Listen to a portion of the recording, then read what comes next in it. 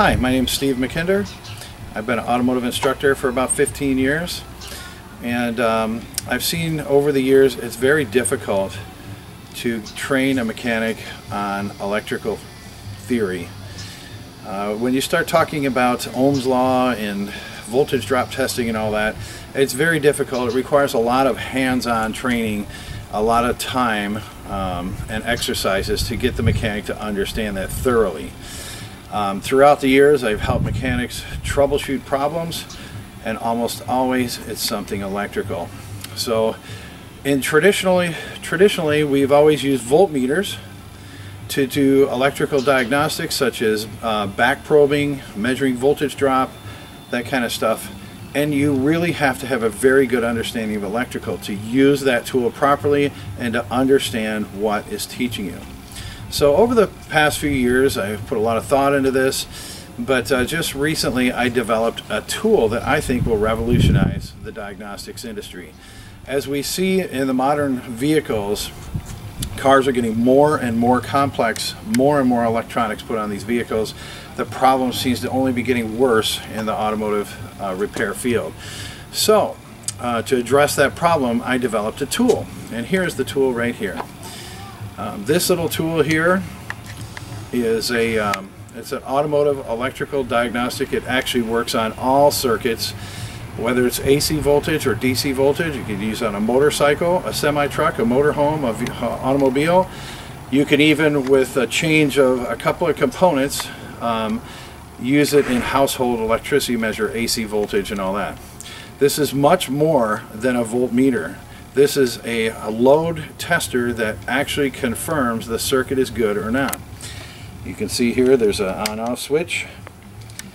Here is a switch that allows me to generate the desired load, and I just read the voltmeter to see if I have the source voltage. So in a few exercises we're going to show you next, I'm going to demonstrate how to use the tool.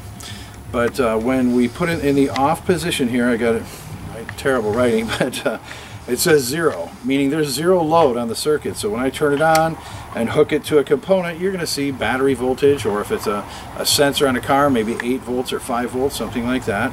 And then we can choose the desired load on the component and actually load the circuit and tell if that circuit is good or not.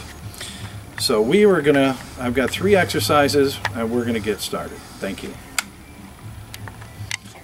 Okay, here's our first exercise. This is a Chrysler Town & Country, and as you can see in the video, the left headlight is dim and the right headlight is nice and bright. So several things can cause that problem, such as a lack of power to the bulb, a bad ground, and so we are going to use our new tool to actually diagnose this circuit. A vehicle with the dim headlight, let's do this section, and you can see with the switch in the 0 position, meaning 0 load, we show battery voltage. This would be exactly the same as if we showed used a voltmeter or a test light. This is just voltage in the system. It has nothing to do with how much work can be done. In order to test that circuit effectively, we need to put a load on it. We actually need to measure, does it have the capability to deliver the amperage or the wattage needed to operate that component. So in the past, what we've done was we back probe. That way we had the load in the circuit, the fuel pump, the headlight, whatever it might be, and we back probed and checked for power and checked for ground. But even if you ask a technician, if I've got 1 volt on the ground, is that good or bad? A lot of them can't answer that question. So this tool takes all that question out of it. And you can see here I've got, back down the meter, where I got the headlights on, I've got 0 load, and it shows 12.1. Battery volt, 12.2 voltage. That's battery voltage. This is what we would expect to see with a voltmeter with no load. Now what I could do, as you can see on here, is if you look closely, I have 0.12, so that's 1/10 of an amp draw, and 1.0 amp, or I could even bump it up to 5 amps of current draw. That's typically what this headlight would draw, is about 5 amps. And you can see the battery voltage drops to 6 volts, or the voltage in that circuit drops to 6 volts. And that's not good. That's why the headlight is dim. The headlight needs 12 volts to operate effectively. It does not shine nice and bright at 6 volts. So where is the problem? Is the problem on the power side or the ground side? And all you have to do is you come down here to the black lead, and we'll check for good ground. We'll take the ground wire off of this headlight circuit, and we're going to come up here to the battery and touch the battery. And look at there. I've got my 11.4 volts indicating I was at 6, right? Now I'm at 11.4. I'm within 1 volt of battery voltage. Actually, I'm well within 1 volt of battery voltage. So 11.4, when I touch the good battery, when I come back to the harness ground, I'm at 6. So the problem is on the ground side of the circuit. Now if I were to leave that when I went and touched it to the battery ground or a known good ground, if it's still read 6 volts, that would tell me my problem is on the power side of the circuit. It's not the ground. But I had removed the ground wire from the harness and touched a known good ground. The voltage came back, and that indicates to me that the problem is on the ground side. Somewhere it's on the ground side, whether it's the ground eyelet, the wire is bad, a corroded connector, something. But this tells the technician a key thing, that when you put the new component in, it's not going to work. That's the whole idea of this test. You get a car in for a no start, the fuel pump's not running, you could check it with a voltmeter and say, oh yeah, I got 12 volts there, but that doesn't mean there's enough power to run the fuel pump. By using this tool, you can unplug the fuel pump, put the tool in its place, put a 5 amp load on that circuit, and turn the key on. If you see battery voltage, I can guarantee you when you put that new fuel pump in, it will work, because we've tested the electrical circuit to ensure the integrity of the circuit has enough power, meaning amps times volts, wattage. It can deliver enough wattage to run that fuel pump effectively. And that's the whole purpose of this. Take the guesswork out. We don't need to know Ohm's law. We don't need to go through tons of schooling. We just hook up this tool and test the circuit. The easiest way to identify what would be the appropriate load is typically look at the fuse that's protecting the component. If it's a 10 amp fuse, you typically want to do about half of that amperage. So 5 amps or maybe 1 amp. If it's a 20 amp fuse, you want to do typically a 5 or a 10 amp load. You don't ever want to exceed the fuse rating, but most automotive circuits, the fuse is more than double than what normally runs through it. So the next vehicle we're going to check here is an AC system. How many times do you see a car come in that has a burned up AC clutch? The face of the clutch is all burned up. Maybe it's something difficult like a Cadillac Northstar or something where you can barely even get to it. So it's really impossible to back probe it and test it with a voltmeter. But when you pull the AC clutch, compressor out of there and you reach down there, you can plug my tool into that harness, and typically an AC clutch draws about 2 amps or so. We could put it on a 1 amp load and cycle the compressor with a scan tool and see if the circuit is any good. So we're going to do that right now.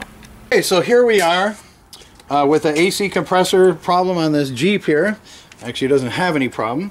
But if you were to do like we described earlier with a burned up AC clutch, all you have to do is plug in my tool into the factory harness, and I've got the scan tool cycling the AC clutch right now, and you can see there's battery voltage, then it shuts off. It goes on and off. There's 0 load on the circuit right now. We talked about earlier, typically an AC clutch draws about 1 or 2 amps, so I'm going to dial it up to 1 amp. And you can see now, when it cycles on, look at that, I got 11.8 volts, 11.8. And the battery voltage was what? 12.2? We're within 4/10, within half a volt of battery voltage. And that's, of course, acceptable because of the losses through the relay and all the wiring through the car.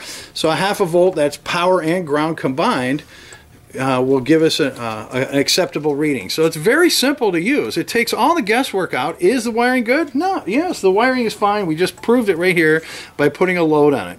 The last thing we want to check is how about something more delicate, like a throttle position sensor. So we have on the same vehicle here, I'm just going to take the wires off, and we can go right over here to my throttle position sensor, and you can see on the scan or on the tester here, it reads 5.0 volts, which is typically what a sensor runs at, right? They all run at about 5 volts. So we wonder if there was corrosion in the system. Maybe we're getting a little bit low of a voltage reading, or maybe a little bit high of a voltage reading. If you understand electrical, then you would know if the TPS consistently read high, that would be an indication of a bad ground. If the TPS consistently read low, let's say wide open throttle was only 3 volts and at idle it was only 0.2 volt, that would be an indication of a power supply problem. So here we are, it's 5 volts. This thing has some resistors in here. It works on Ohm's law. So what I could do is if I hit the 100 ohm resistor, or it's actually a 100 ohm resistor, I could put a 50 milliamp load on that 5 volt circuit, and you can see it still is acceptable, right? It went from 5.08 to 5.06, which 50 milliamps is plenty for a TPS to work. But I can even go further and go up a notch here, and it's still reading 4.89, 4.9, and that's a ½ amp load. That's a pretty good load on that TPS circuit, and it's still showing good. So we can also use this for a wiggle test, right? If we have the load on the circuit, we can actually go through and start wiggling the harness and see if we get some activity on the meter. That would indicate, hey, we got a harness problem, bad connection, something like that. So this tool, whether it's something as delicate as a throttle position sensor or as heavy duty as an electric cooling fan, we can pull 10 amps on a cooling fan circuit if needed. So this tool works on every circuit on the car, whether it's a radio, a cooling fan, a TPS, whatever it might be. We can effectively test that circuit.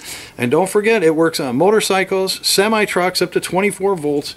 It's a great tool. I think it's an incredible, in my opinion, I think it's a revolutionary breakthrough for the automotive diagnostic man, because so much of the diagnostics, you can ask the auto parts store suppliers, they all get tons of electrical components back under warranty saying they're defective. We send them back to the manufacturer. They're never defective because nobody understands electrical.